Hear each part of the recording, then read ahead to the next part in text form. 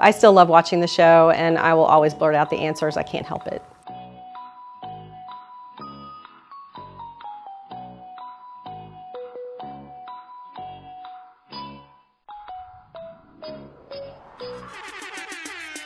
I'm Julie Brannon, and I am a professor of English at Jacksonville University. I'm here because of Jeopardy, I suppose. Okay.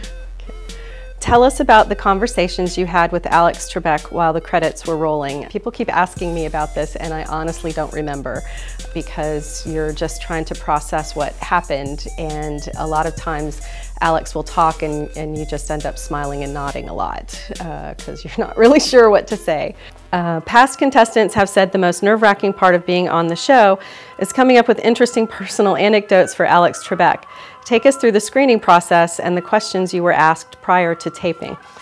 The screening process, there's a lot of questions to fill out, and that was the most difficult part, honestly, is coming up with something unique or interesting to talk about yourself. And you really have to rack your brains, because when you want to think of something, it goes away.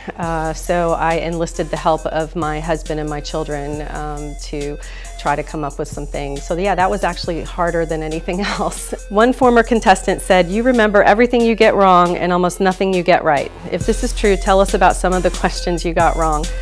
I think the one that will stick out to me the most isn't necessarily one I got wrong, but one that someone beat me to it. I teach the Epic of Gilgamesh every semester, and I love teaching it. It's a lot of fun. The students really like it as well. And on the ride from the hotel in the shuttle to the studio, many of us were in education, and we were chatting about the things that we taught and what we really enjoyed. And Gilgamesh came up, and I had said that, I really liked teaching it, and we spent quite a bit of time talking about it. So when one of the questions came up that was about Gilgamesh, I was like, oh, I got this, and I got beat to it on the buzzer. So I'm pretty sure my students will not let me live that one down. Former contestants have said being on Jeopardy has changed their view of the show. Some can no longer watch the program, while other former contestants still watch, but no longer have the urge to shout answers back to the television. Do you still watch the show, and how have your views of the program changed? I haven't changed anything. I still watch it when I do have time. It's not always convenient given our busy schedules, but I still love watching the show, and I will always blurt out the answers. I can't help it. I'm so glad I did it, not just because I was lucky enough to win, and I felt like I'd accomplished